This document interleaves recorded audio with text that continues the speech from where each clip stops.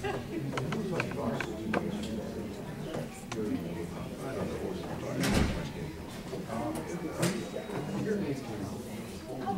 a positive way.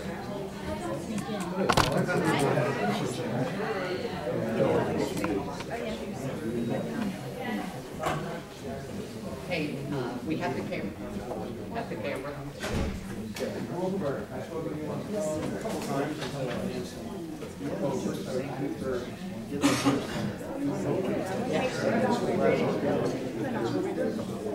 It's a pleasure to have. Nice to meet you.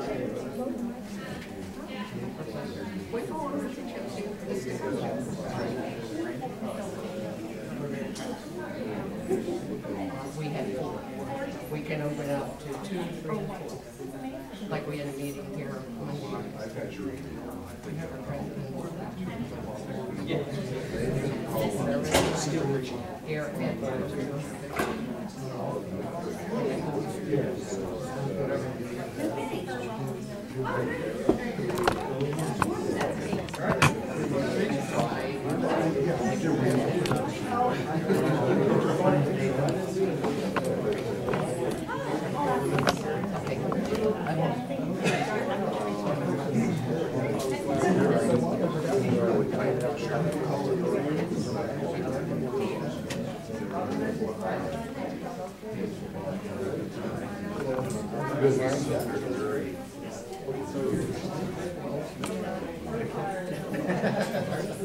Well, we have 4 of these.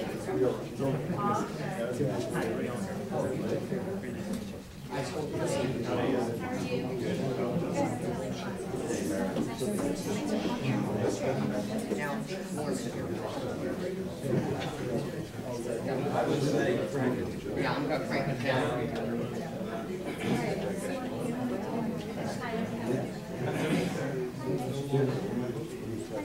Just got warm in here. Crank it down more.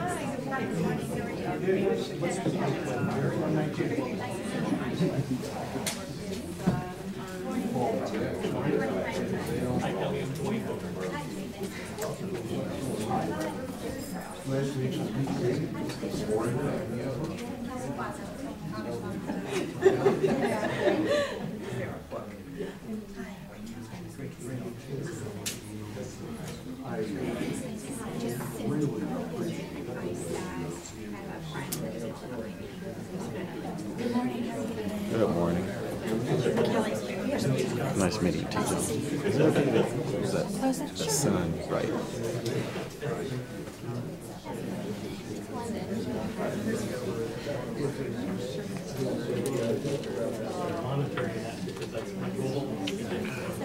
Yeah, it's like right.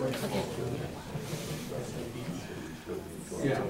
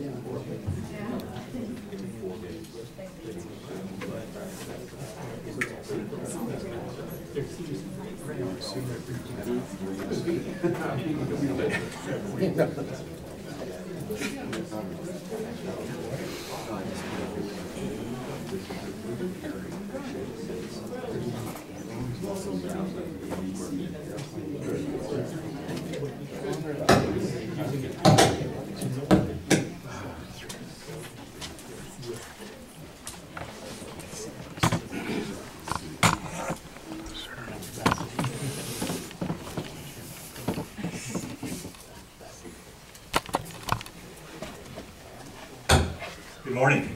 Good morning. Thank you all for coming. First of all, let me thank the people here at Hunters Creek who have helped us greatly set this up, and we really appreciate them and for their kindness in allowing us to use their facility, which turns out to be a very nice facility, and we really, really appreciate it. I'd like to also say that I appreciate y'all coming. Come out this morning and meeting. It's great. These Meetings are very good for me. They help me kind of understand what's going on, and it's great to be here. Thanks for participating in the process. I have a little thing that I usually read at each of these meetings. I've had the privilege of doing these kind of meetings when I served in the legislature for 30 years, so it's been 32 years I've had the privilege of doing town hall meetings, sometimes all over the state and mainly in Central Florida. But I've benefited from the conversation, constructive, productive, and it's good to have civil gatherings to get together and just talk about what's going on in government. So I benefit, and I think the exchange of ideas are good for everyone that comes. It doesn't mean we always agree on everything. We don't, and there's nothing wrong with an opinion, and expressing that opinion in the spirit of respect to other people is a good thing. When people come, they have certain expectations. They want to hear their elected representative. They want to express their opinions to be. They want to be heard by others, and they want to feel safe. These expectations are reasonable, and according to that, that's how we're going to run the town hall. I'm a good listener. Nobody has to yell. I can hear pretty well. If you want to yell, you can, but you have to go outside to do that. You can't do it in here, because we're here to exchange ideas, not stage some sort of political event. And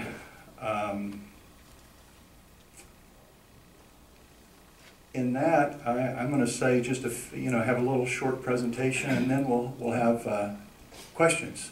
So does everybody agree that can be the way we'll run this meeting? Everybody okay with that? Raise your hand if you are. Great, thank you. Good nods.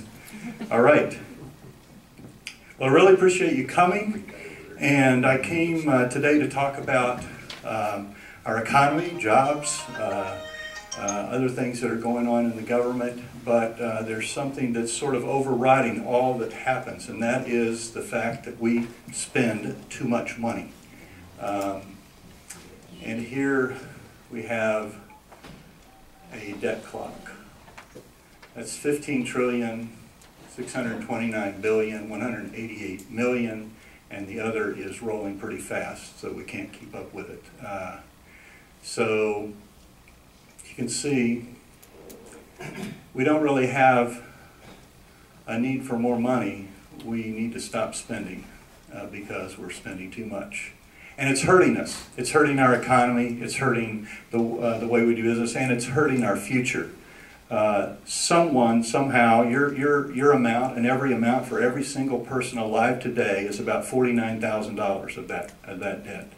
So if you have a family of 4, it's almost $200,000 that would be owed. And so you can see it's an awful lot of money, and we're not paying hardly any interest on that money. It's about $265 billion. If that percentage were to go up just a teeny bit, it would crush us. So we're playing with fire, and more than fire. We're playing with something that could bring an end to this country if we're not careful. And if we continue on in the path we've been going, it will bring us to the same position that Greece is right now, and we're not that far away. Show that next slide.